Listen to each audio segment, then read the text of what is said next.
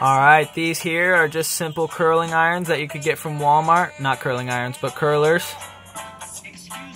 They're going to come with this plastic piece on the end. You're going to want to go ahead and cut around that. Once you cut around it, you're going to want to pull this off and withdraw this metal. Alright, then you're going to want to go ahead and pull this out. You got to work it out, wiggle it out of here, metal rod with a plastic sleeve. If it doesn't all come out in one, make sure you get it all out. So this is completely hollow. Then you're just going to want to cut the other end off and dispose of it. My trick is just to take a hanger and break it so you got a piece like this.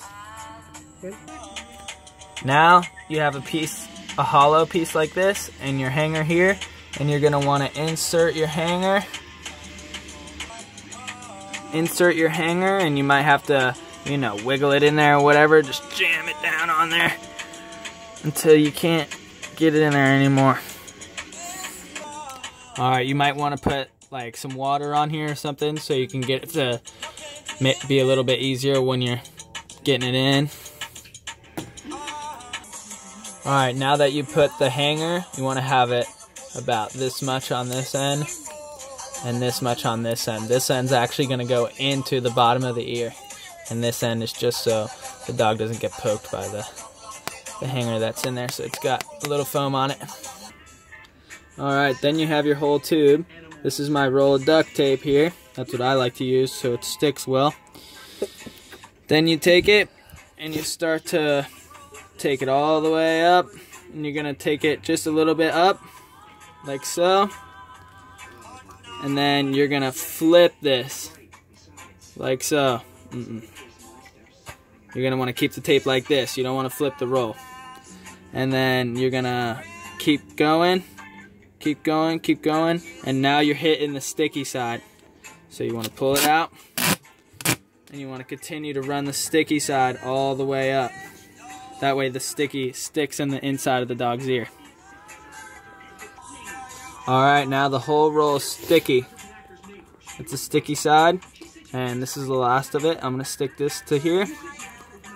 Now the fat side here is going to go into the bottom of the dog's ear, and this is going to be up at the top.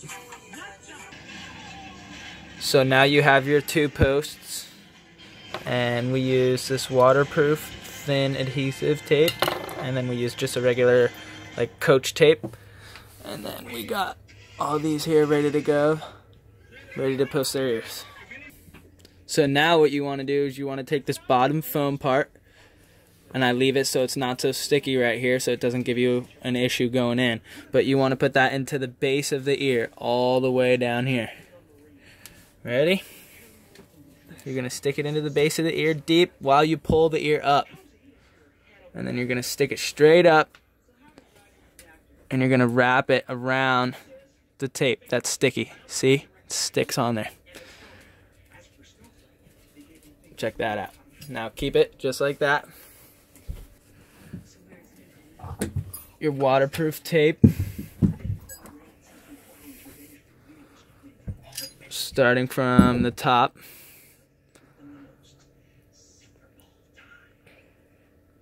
Around. Not too tight. You want to leave it a little bit loose. And just come around his ear. Now we have his ear posted up with the thin ones 3 times up the back. That's what it looks like. And we're going to do the next one.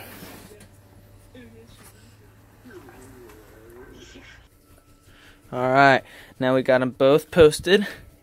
Going 3 up from the back.